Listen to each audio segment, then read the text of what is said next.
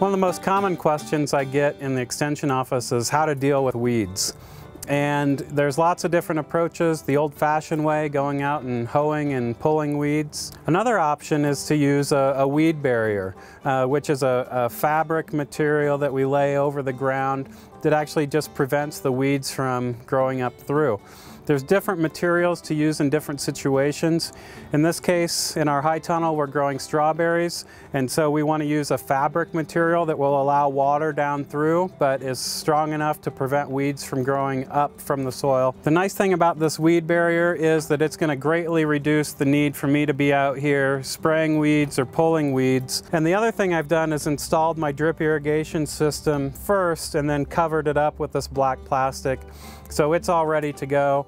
The next thing, after we finish laying out this fabric, we'll cut holes where we're going to plant our strawberries, stake it down to keep the wind from blowing this weed fabric away.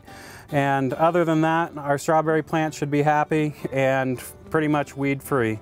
From the University of Wyoming Extension, this is Chris Hilgert, and you're watching From the Ground Up.